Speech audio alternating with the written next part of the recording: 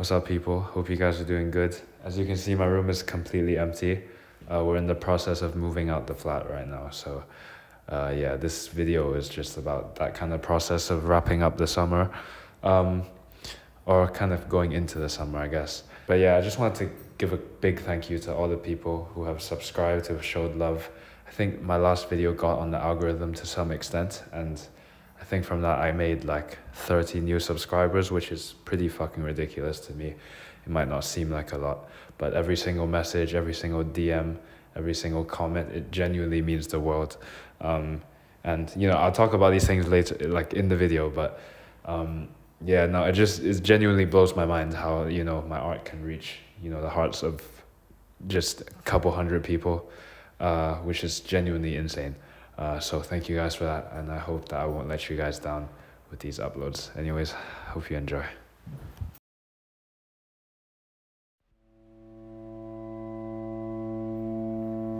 I've always felt a strange guilt whenever I share my art. In a medium so rooted in self, how can we expect it to be seen by others? These weeks I've learned quite the opposite. In each message I read, in each zine I sent out, I once again feel the overwhelming sonder of this human experience. We truly cannot tread alone. It is unavoidable, but beautiful at the same time.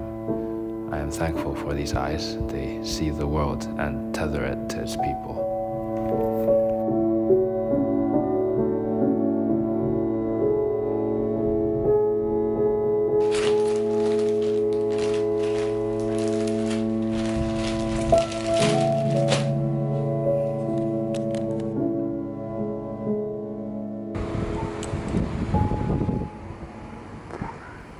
And what are goals without the people driving them? I try to keep this in mind as I walk through struggle alongside my friends. These seemingly unsurmountable walls crumble with a single push of kindness. Sometimes being told you can do one more pull-up is all you need to remind yourself you are not alone in this world.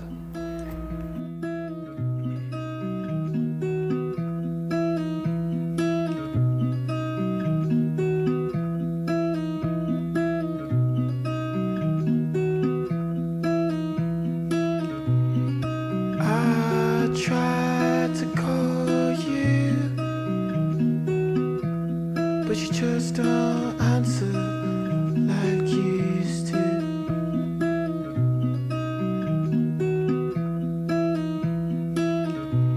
I tried to adore you, but you turned the other way.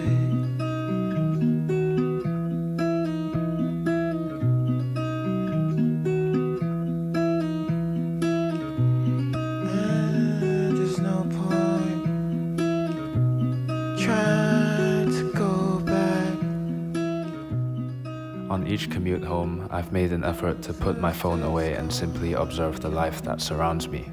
We simply share too much with one another to drown in this endless void of consumption. It is this realization that's helped me be one with this world. Even a cloudy day breathes a life so dense. I tried to adore you, but I just can't anymore. Thursday's gone again, Friday's gone again, Saturday's gone again. Thursday's gone.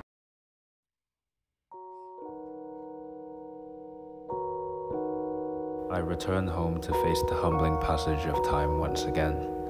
As I endlessly stack these cardboard boxes atop one another, I sift through an unending web of objects, or more so, memories, that bring me back to the same good old days that I'm living in now. The times that mean the most are inevitably those in love, in tandem with the world, a dance with life itself.